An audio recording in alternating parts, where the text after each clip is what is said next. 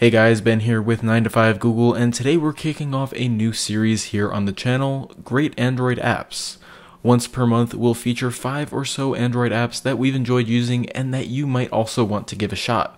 So let's go ahead and take a look at our picks for the month of June.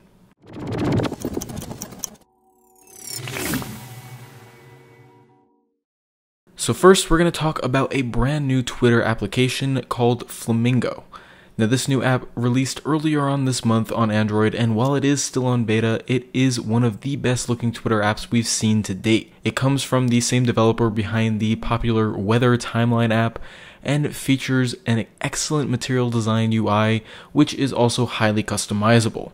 You can change the color theme and even the UI elements used, including floating action buttons, bottom navigation bars, and more. Flamingo also supports features like Chrome custom tabs and a 3D touch-like feature that allows you to preview profiles and images in your timeline. Now, this is without a doubt one of the best Twitter apps we've seen in the past several months, so I would highly recommend giving it a shot. It costs just 99 cents on Google Play. Another great app that we'd like to talk about is /Keyboard.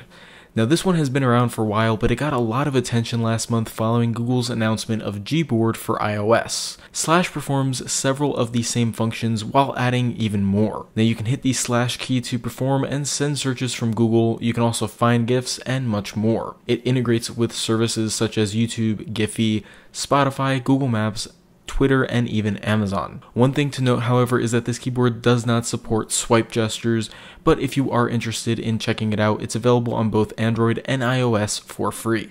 Now, after the crash and burn of the popular ES File Explorer over the past several months, I've been on the hunt for a solid file explorer for Android, and the one I've recently settled on is FX File Explorer. The app features a material design inspired UI with all the features that I need. This might not be the best option for power users, but it gets the job done when it comes down to it. Best of all, the app is free and there are no ads. You can also support the developers by picking up FX Plus, which is about $1.99, and it also adds a lot of features as well. Next up is easily my favorite app from this list, Pluggy. Now, this app mimics the Giphy command that is found on the popular Slack messaging service, but it makes it available for any app, whether that's Hangouts, SMS, or anything else. Simply type /Giphy, add a phrase, and then add a semicolon at the end. The app will then pick a random GIF based on that phrase from Giphy's library and add a link to it in your chat. The app is completely free to download on Google Play, and you can learn more about it on our website in the written companion to this video. Now, the last app we'll feature this month is called Radon.